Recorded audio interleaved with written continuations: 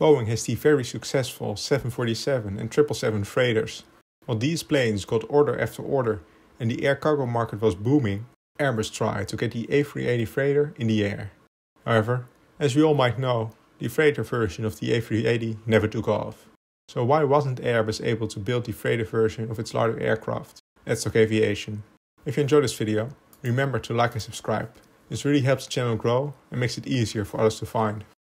In the 1990s, Airbus announced that it was working on an ultra-high capacity airliner, the A3XX. After a decade of research and feasibility studies, the A380 program, as it was now called, was launched. While the core would be a passenger version, Airbus concurrently launched a cargo variant. By the beginning of the millennium, Airbus received some orders for the A380F. In total, the manufacturer got orders for 27 aircraft with options for 20 more. Airbus placed the smallest order for 2 freighters in 2001. The leasing company, ILFC, placed an order for 5 the same year. And later, in 2002 and 2005, both FedEx and UPS placed an order for 10 with the option for 10 more. Already by 2007, all airlines backed out of the deals and the order book for the A380F was empty again. Both Emirates and ILFC converted their orders to the passenger variant, but UPS and FedEx just cancelled their deals altogether. There are a couple of reasons I think the A380F wasn't the success Airbus hoped it to be. First of all, the delays with building the aircraft.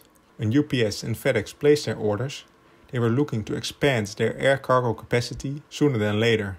UPS first hoped to receive its aircraft by 2010, but the timeline was soon expanded to 2012. One of the reasons for the delays was that Airbus was moving engineers that were working on the freighter version to the passenger version. This wasn't exactly what UPS was hoping to see, and instead of waiting any longer, they opted to explore alternative options. Around the same time, FedEx cancelled its order for their 10 A380 freighters and decided to add 15, more or less off the shelf, 777 freighters instead. Next, the A380 is significantly bigger than the 747, but it can only carry a little bit more weight. The freighter version of the 747-8 can carry almost 140 metric tons in 874 cubic meters.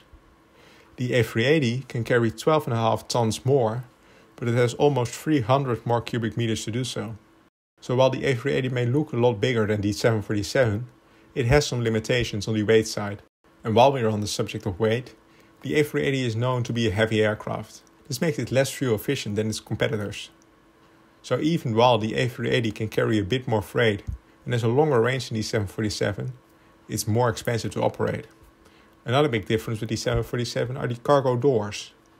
The 747 Freighter is somewhat famous for its lifting nose, making it easy to put longer freight directly into the aircraft.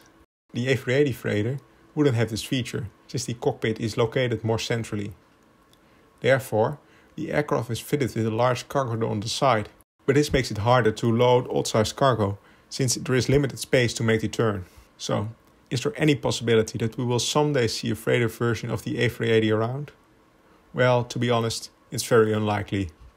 The only cargo flights with the A380 were operated during the beginning of the COVID-19 pandemic, and the planes used couldn't exactly be described as a full-on cargo plane.